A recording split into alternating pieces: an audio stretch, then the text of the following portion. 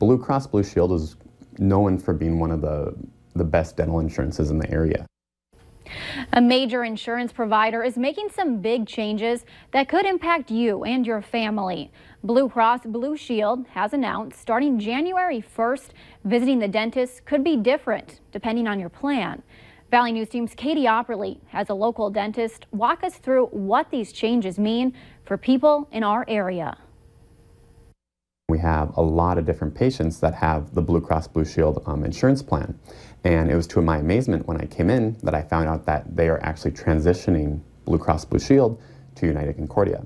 This major insurance company is in the middle of a transition, but this leaves people wondering if they'll see a difference. Austin Vetter at Vetter Dental says they absolutely will. Now with the United Concordia change, there's a change in reimbursement and a change in maximums with this insurance, and that affects both patients and dentists alike.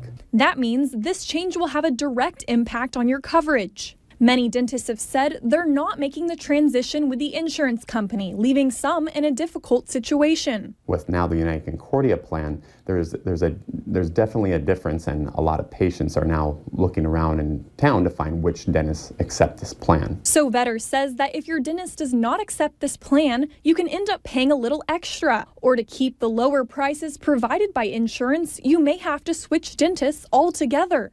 Change is hard for anyone, and there's some people that have been going to their dentist for many years, and it's hard for them to leave their dentist. People in the area say they aren't sure what to do next. Vetter says everyone with Blue Cross Blue Shield should have a talk with their dentist to find out what options they have under their specific plan. In Fargo, Katie Opperly, Valley News Live. We have the link to the Blue Cross Blue Shield website with more information about the recent dental changes. Just go to valleynewslive.com and click on this story.